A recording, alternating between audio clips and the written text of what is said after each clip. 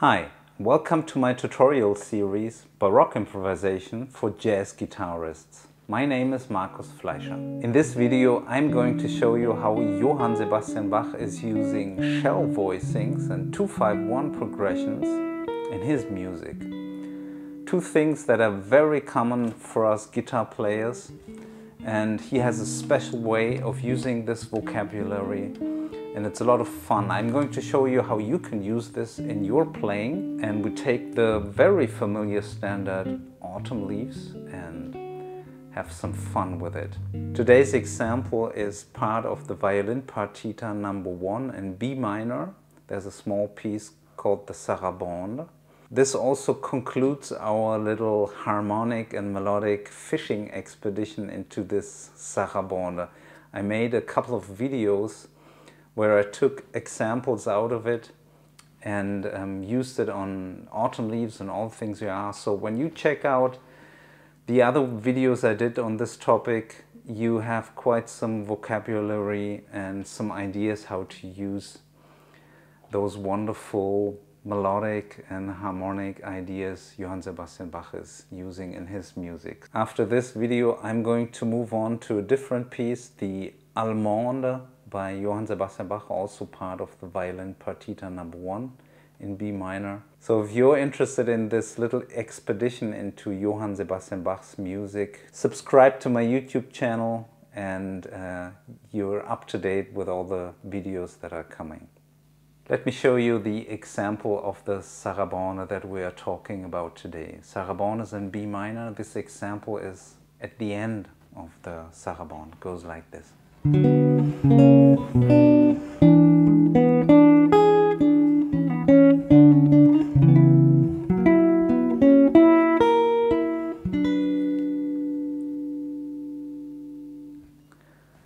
Yeah, it starts in B minor. Now comes the interesting part for today. It goes to E7.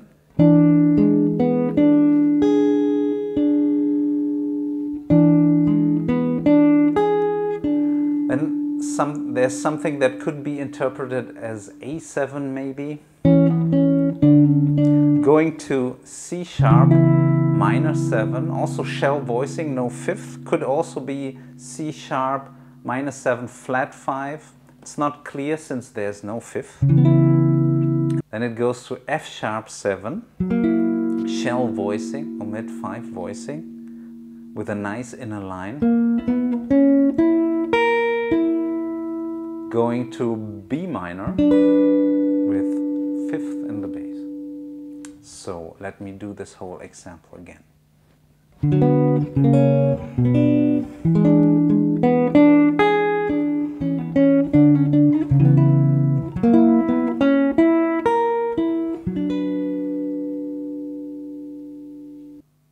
Yeah, those are some very familiar sounds right here for us jazz guitar players, the shell voicings. We use them a lot. It's like the bases and the most basic chords, they sound beautiful. So let's take a closer look at this E7 shell voicing. So we have the root, the E on the A string, 7th fret. And then we have the major third, G sharp on the D string, and the flat 7, the D on the G string. So that's the E7 chord, but Johann Sebastian Bach is not using this chord as a block chord, playing all the notes at the same time. He's first playing the outer notes, the E and the D, and then the G sharp. Then you have this little inside melody.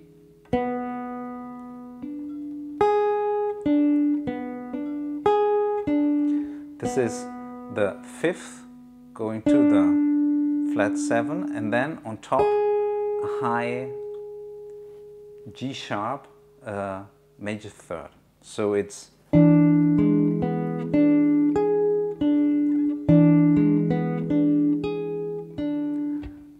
that's nice. So let's check out how to use this idea on other chord types. Let's say an E major chord that is root, G sharp, major third, and the major seventh. So we can use the same idea.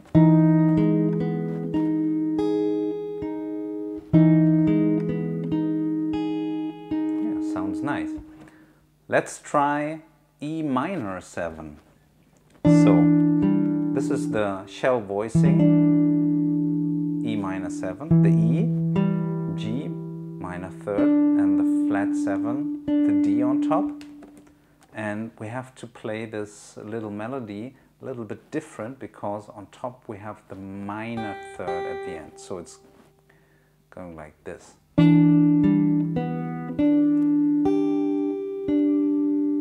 Yeah. We could also play it as a half diminished. We take the same starting voicing here with E, G and D, but then we have to use the flat 5 in this little inside melody.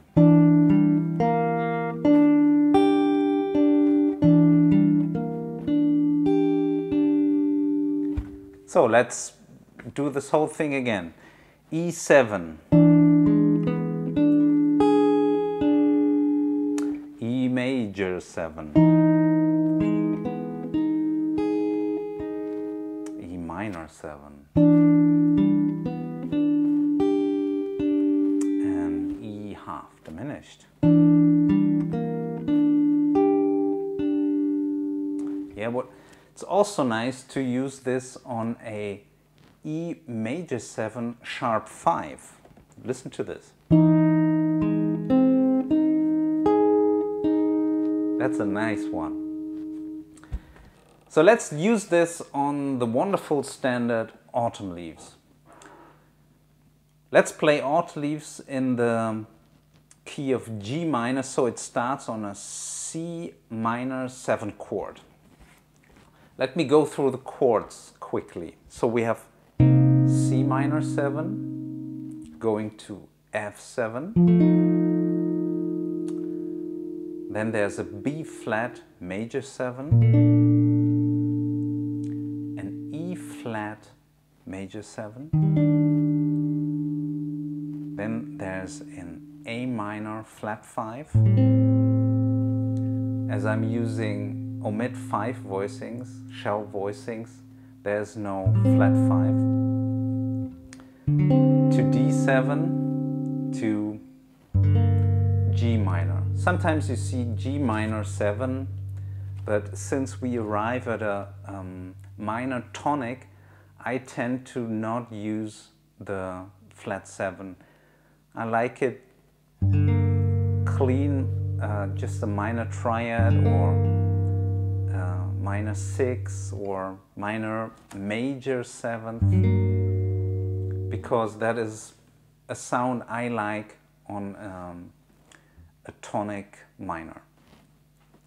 Anyway, so let's start with a C minor shell voicing, and then we use this new harmonic and melodic device on the F7. So it's going like this.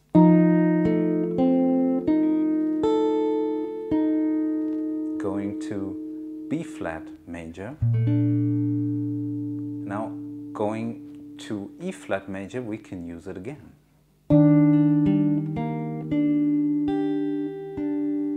And we go to A minor 7 flat 5, half diminished, to D7, can use it again,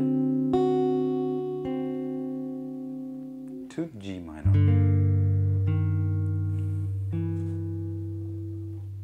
Okay, let me go through this a little bit quicker so you can hear more the connection of the chords. C minor 7, F7,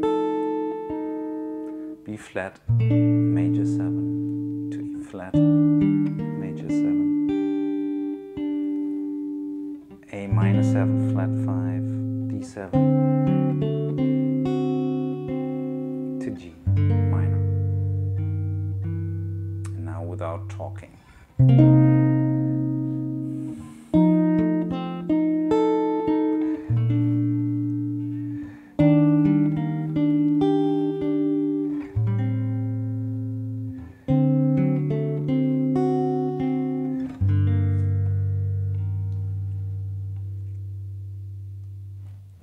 Okay, that's one possibility. Let's start with a C minor 7 with a root on the A string and start with the idea, the Johann Sebastian Bach idea. So we have to start here with a C minor 7, third finger in the 15th fret, A string. And it sounds like this. C minor 7,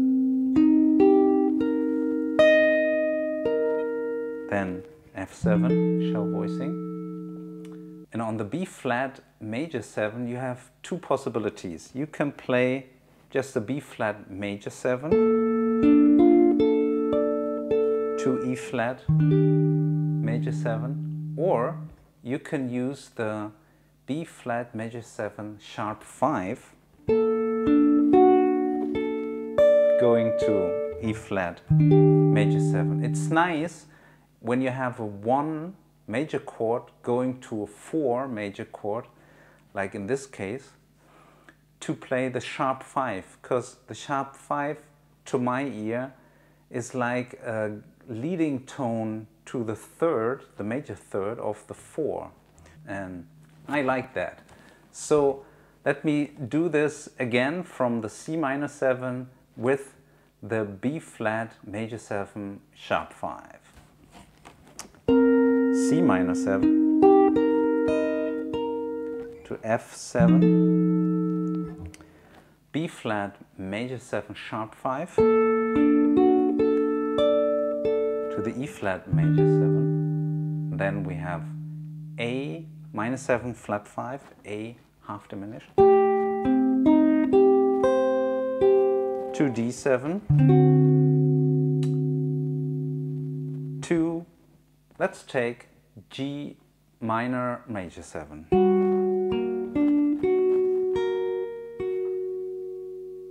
So let me do this thing again without talking.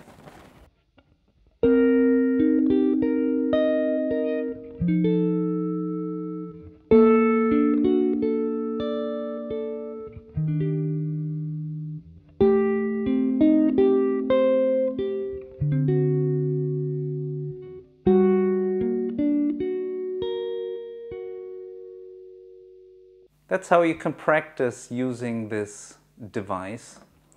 It sounds a little bit lame to play it on every other chord in a standard. I wouldn't do that in a performance for real in front of an audience. I would mix it up and use some other devices, but for practicing purposes, I like it quite a bit.